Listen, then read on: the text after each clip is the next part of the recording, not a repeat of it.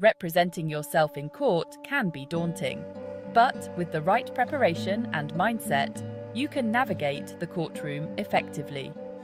First things first. Start by organizing all your paperwork.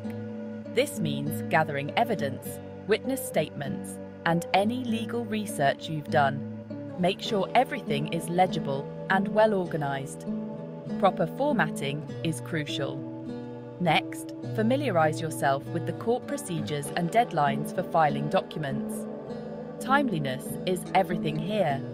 Double-check everything before submitting to avoid unnecessary delays. Now, let's talk about attire. Dressing appropriately for court is essential. It shows respect for the proceedings and presents a professional image. Opt for conservative and neat clothing. Avoid anything too casual or distracting. Moving on to courtroom conduct. Etiquette is key. Address the judge as Your Honor or Judge. Speak clearly and directly, avoiding legal jargon or overly complex language. When presenting your arguments, focus on key points and supporting evidence. Stay calm and composed, even when the situation gets challenging.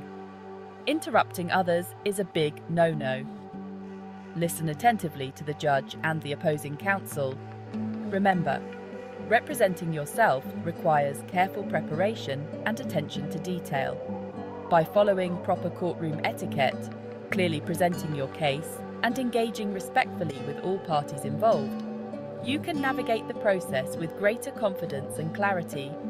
So, gather your documents, mind your manners, and dress the part. You've got this. Thanks for watching. If you found this video helpful, be sure to like, subscribe, and hit the notification bell for more tips. Good luck in court.